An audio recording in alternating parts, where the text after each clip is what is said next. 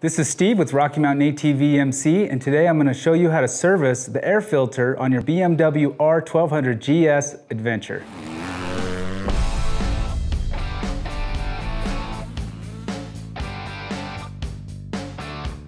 Maintaining your bike is important, and getting the right parts that work well and saving you money is always a plus. BMW recommends servicing your air filter between 300 and 750 miles and every 6,000 miles thereafter. But if you like adventure riding, chances are you're going to get your air filter dirtier sooner than later. So check it often. Before we get started, these procedures apply to the BMW R1200GS and R1200GS Adventure models, ranging from 2013 to 2018. So let's get started. To do this job, you're going to need a few things. BMW has included a few tools right under their seat that you could use to do this entire job. You're also going to need some contact cleaner, safety glasses, and a rag. If you have the stock air filter, you need to inspect it and/or replace it. If you have a serviceable type like this K&N Air Filter, you can clean it and reuse it. First, we're going to remove the seat.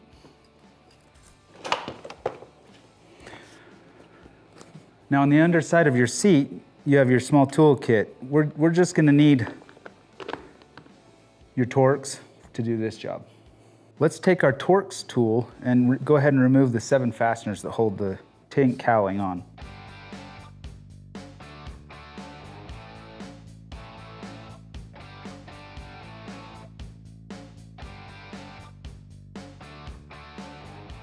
After we have our fasteners out, we'll go ahead and remove the cowl. Now let's remove the 4 fasteners that hold the airbox lid.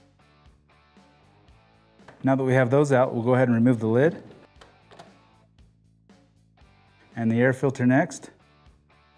There's a small cage that goes around it, and then the air filter. If you have the OEM style air filter, go ahead and inspect that and replace it. If you have a serviceable type like this K&N, go ahead and watch our How to Clean Your K&N Air Filter video for more information on that. Before you install, go ahead and clean and inspect your airbox. Now that we have your airbox cleaned out, take your filter and your filter cage. Now how this works is your filter sits down in a little recessed area. The cage goes over top of it, and then when you put your lid on, the screws that hold your airbox lid will screw down in this and compress it all together, and that's what seals your air filter to your airbox.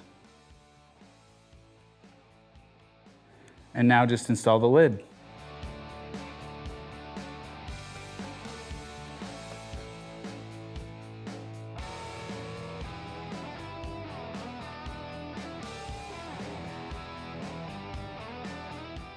Now you want to tighten these down in a crisscross pattern. Now that we have our airbox lid on, we just have our tank cowling and our seat, and that's it. If you need more parts and accessories for your adventure bike, come check us out at RockyMountainATVMC.com, and also don't forget to subscribe to our YouTube channel. This is Steve. Catch you next time.